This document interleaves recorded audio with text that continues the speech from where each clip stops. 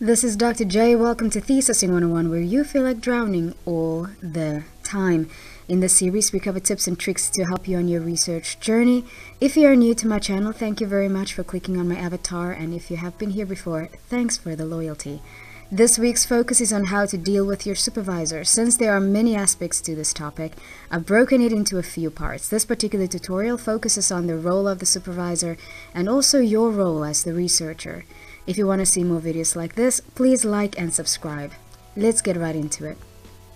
To understand the role of the supervisor, you must understand the roles of the other most prominent people in the research circle. There is you, the researcher/student, the supervisor, of course, and then the lecturer. And if you are a PhD student, the circle gets significantly smaller. It's pretty much just you and the internet. By understanding the roles and responsibilities, you are more likely to have reasonable expectations from the people in your circle. And this could reduce the severity of friction amongst you. But friction there will be, make no mistake. First, let's start with the lecturer. This is a person who introduces and explains research concepts. They also tell you about the deadlines and the administrative process for handing in your assignments. But mostly their focus is on providing you with the tools and techniques to be successful on your research journey. Then there is you, the researcher. You have to create a quality paper, dissertation, or thesis by adjusting and applying the tools that the lecturer introduced.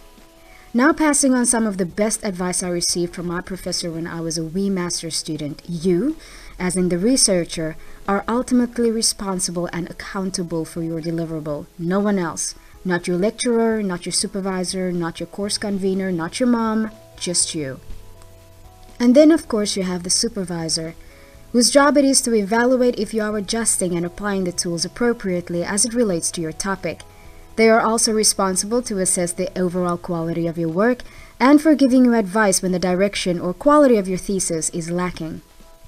In certain fields, and especially if your study is part of a larger research project your department is undertaking, the supervisor will also be responsible for funding your research and providing you with access to field data if you are not the primary data collecting entity.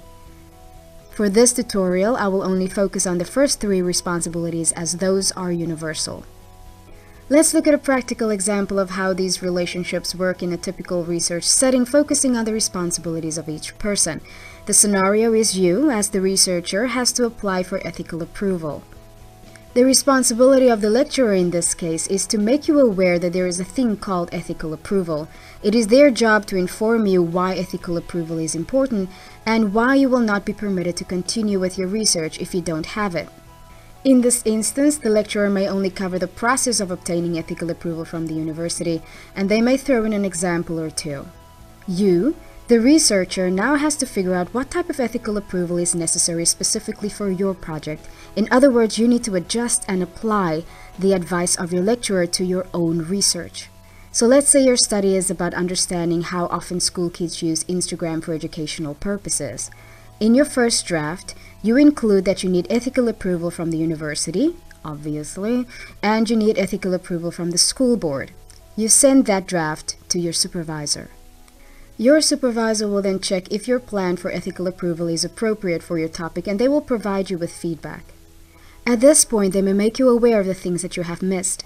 They may ask you to consider the country's law regarding speaking to minors in an official capacity, and they may also ask you to consider other governing bodies that schools belong to other than just the school board.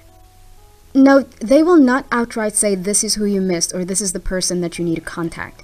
That is not their role. Neither is it the role of the lecturer for that matter. It is your job as the researcher to research what type of ethical approval you need. All the supervisor does is evaluate and give you pointers. That said, as a supervisor myself, there are times when I provide my students with more concrete suggestions, but this is done on a case-by-case basis, because as a supervisor, I need to ensure that I don't rob my students of a learning experience. Anyway, coming back to the ethical approval scenario, once the supervisor have given you their 2 cents, you now need to make adjustments.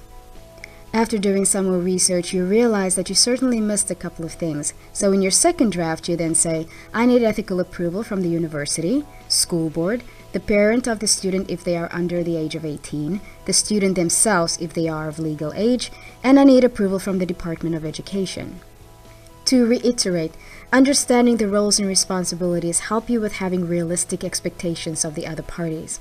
A lot of friction between students and supervisors are due to this type of misunderstanding. You are in charge and accountable for your own research journey. The lecturer brings awareness and equips you with the tools and techniques, and the supervisor acts as your guide.